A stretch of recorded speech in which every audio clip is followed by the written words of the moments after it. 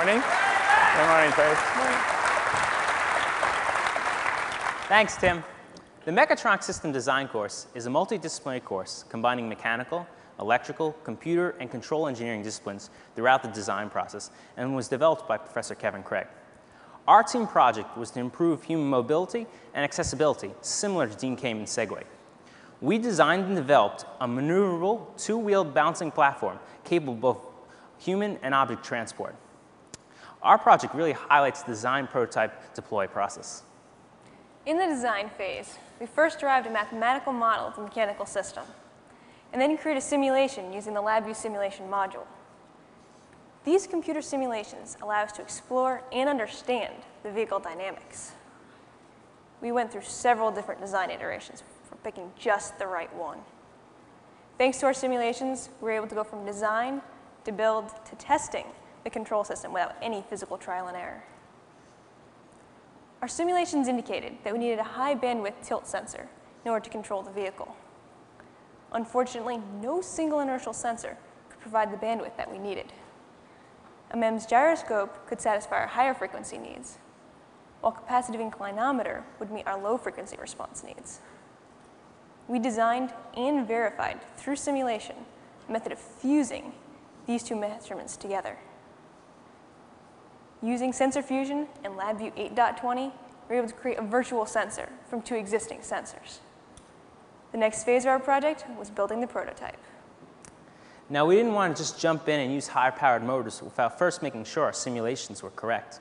To validate our simulation model, we built a small prototype, shown here, called the Light Object Transport Vehicle, or LabVIEW. It uses two independently driven DC brushed motors to control speed and steering. As Teresa was talking about, data from an inclinometer and a gyroscope are fused together in software to generate a very high bandwidth of the system's tilt. Additionally, optical encoders mounted on each motor shaft measure the system's position, velocity, rate of turn, and heading.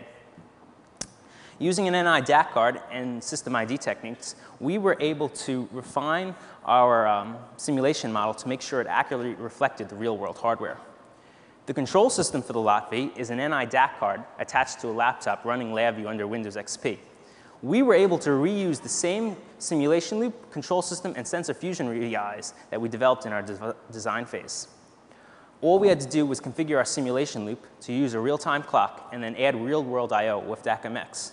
Because of this, it was very easy for us to rapidly prototype a control scheme in simulation and then deploy it to hardware.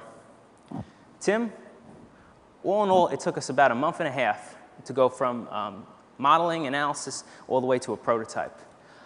The LabVIEW worked out so well, we decided to build a full-scale implementation called the Human Object Transport Vehicle, or HOTV. So it took you about a half a semester to get the design and the prototype working. How long did it take you to do the real thing? Well, Tim, remember, we were full-time students, so it took us longer than we'd hoped. It took us 3 whole days to go from unassembled components to our first ride.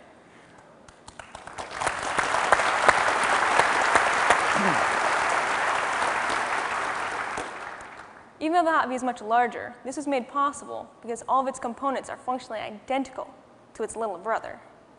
This meant that we were able to reuse the same simulation loop, control system, and sensor fusion VIs from the LabVIEW. Remember, those VIs originally came from the design phase.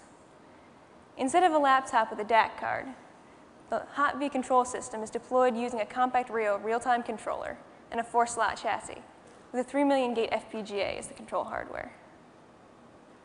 Now, we used all standard CompactRIO modules to handle all of our I/O needs.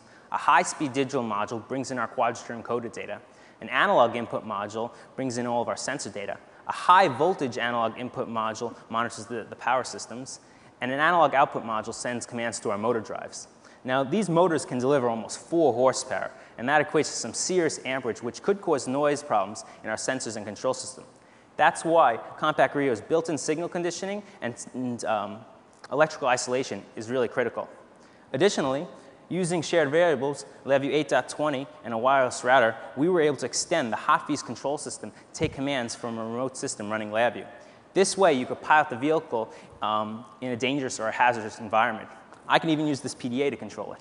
Well, I wish we really had a live HOTV system to show this morning. Well, actually, Tim, we do.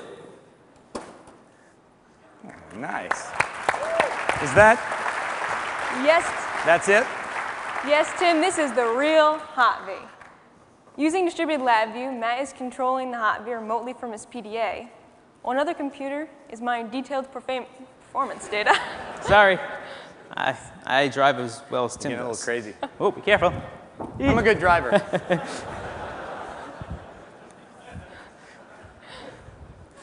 So go ahead, Tim. All the danger was supposed to be in that demo. Yeah, I know.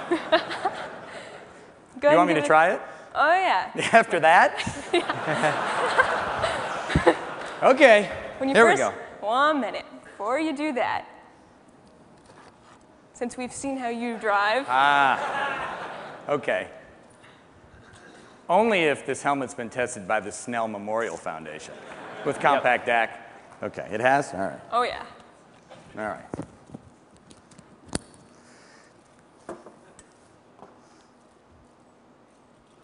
Who's going to catch me if I fall? Can I try backwards? Do you want? Think Dean Kamen would be proud of me? Probably a little embarrassed.